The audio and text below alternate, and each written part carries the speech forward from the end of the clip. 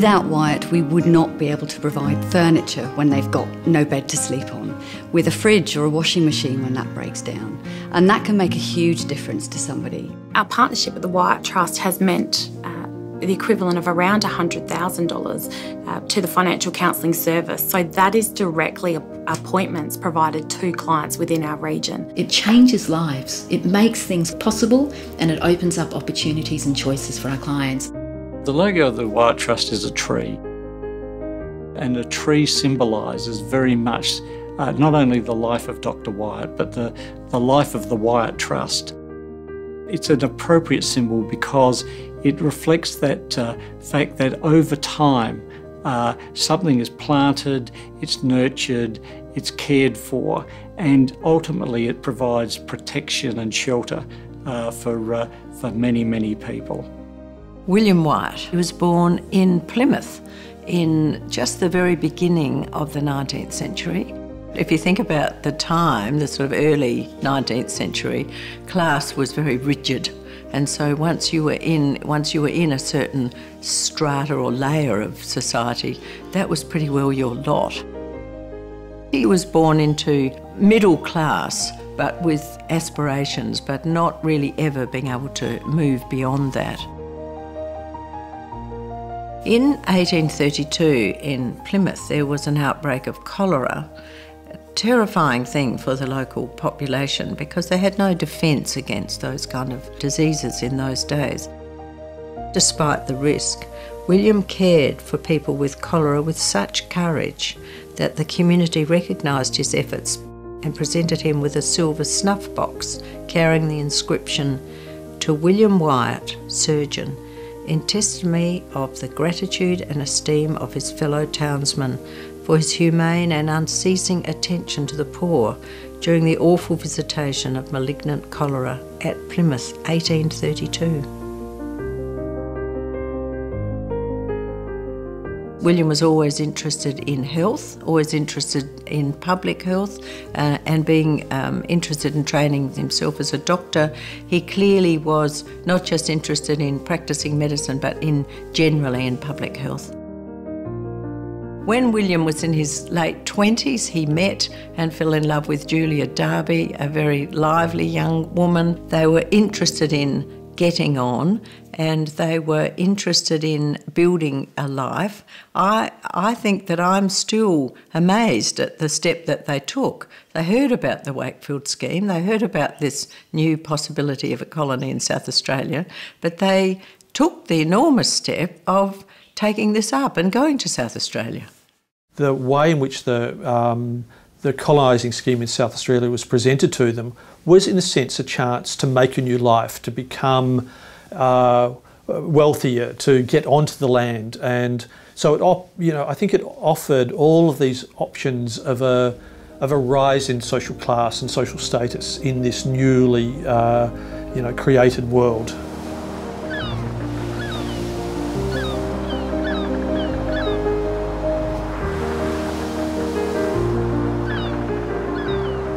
The world he knows is a world which is green, it rains a lot, it has stable seasons, and he comes to a place where it's as hot in winter as it is in England in summer. William would have come with a small amount of money, but though he was not a wealthy man, but he had enough money to participate in the very early land auctions, where he was able to buy quite considerable amounts of really good land, which then enabled him to build really quite a considerable wealth over time, and which ended up being the basis for the gift that he made to South Australia in his will. When the colonists came out to South Australia, they were freeing themselves from a lot of the social constraints and economic constraints also of Britain, especially in South Australia with all its high ideals. But it must have been quite liberating, I think also for the women as well as for the men.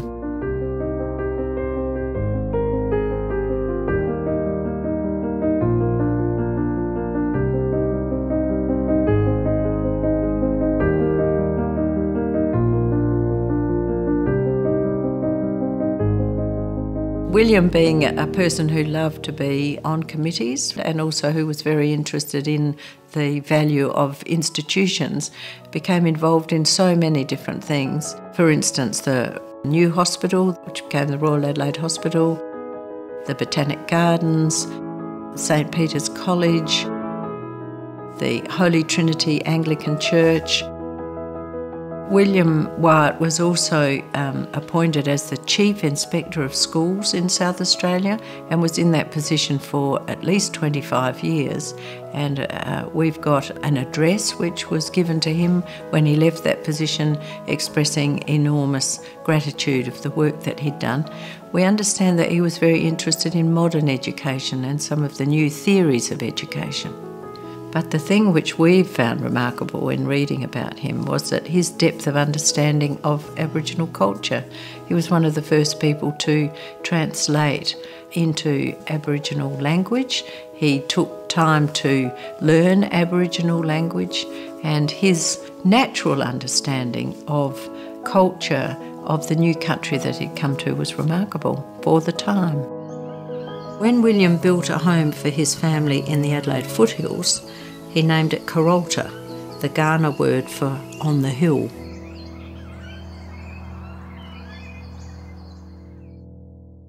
William and Julia in total had 5 children. One child died before they left England.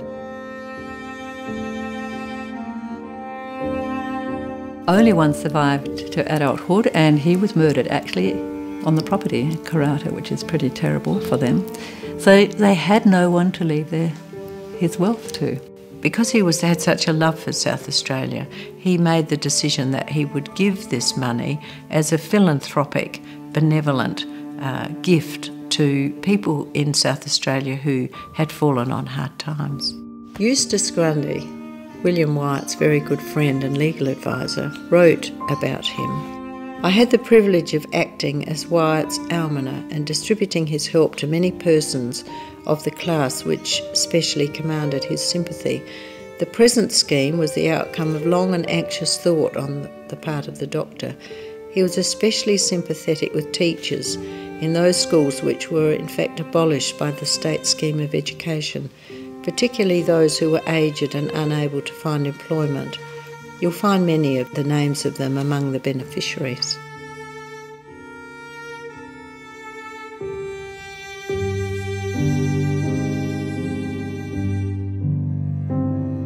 I think Dr. Wyatt was particularly concerned about the individual cases that he actually saw, and that to me would have been the reason why he wanted us to use his funds for the benefit of individuals in particular, rather than have the money used up in administrative costs of organisations. He really wanted to benefit the individuals because they were the people that he saw as disadvantaged. The Wyatt Trust is a perpetual trust, and so when we look at how we're going to structure our giving, our granting, we do that in a way that ensures that perpetual nature is sustained. So the corpus currently is around $75 million.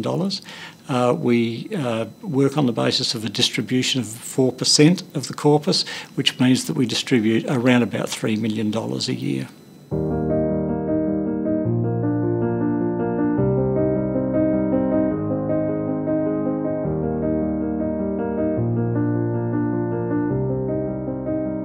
So the money's given away generally through third parties. So the Wyatt works with a number of partners in South Australia who are at the coalface of helping people, and we work with them to work out exactly what people need. And so it's given away in 4 areas. For employment, education, financial wellbeing, which incorporates financial counselling and financial literacy, and in the area of housing, an area in which Dr. Wyatt had a particular interest. Well, we've got our own home. My kid's a lot more secure. He comes home from school and if I'm not home, he's got his key, he can get in and he just sits back and relaxes, does his homework, plays his PlayStation. By the time we have expenses with like your conveyances and all the other bits and pieces, we weren't sure whether or not I'd have quite enough with my loan, but with the trust that Wyatt Trust were giving me the grant, that was going to make sure that I actually got my house loan. So basically, I'm grateful for every penny. It's given me my home and I couldn't be happier. We're looking at grants that cover things like utility bills, so gas bills, electricity bills, white goods, fridges, washing machines in particular, and also furniture. We have a number of clients who have nothing. So the whole idea is to set them up with something to give them a start, and Wyatt have been able to do that. We've been really able to be successful in individualising our funding using the Wyatt money to address the individual needs of each child. Because not every child needs a laptop, not every child needs clothing, not every child needs food, but we can actually target where we go along. So Wyatt been able to provide a range of opportunities for the young people at Mount Barker High School. Career Trackers is an Indigenous internship program that places students into 12-week paid internships into corporate Australia based on their university degrees. It gave me money to be able to pay for books and readers. I want to teach kids that no matter where you come from and how hard your life is, you've got to make that decision to change it, and you can. We plant a seed together and it gets watered and it grows and it grows and it grows, but what's growing is change in people's lives. It's opening up choices and opportunities for people who probably thought they'd had no hope. And what the Wyatt assists Hutt Street to do is open people's eyes and their opportunities to make choices and have some different options. You know, and the black and white data doesn't say, you know, the amount of grief and loss that someone has, or the number of different aspects to their, you know, illness or addiction or financial burden that they have. And so Wyatt are always able to pick up the phone and speak to different agencies on location, for example, like us and myself, and find out what's happening in our local region. You know, what's the word around town, you know, that sort of stuff, and be able to feed that back in an informal way. But it also helps to form, you know, new partnerships or strengthen the ones that we currently have.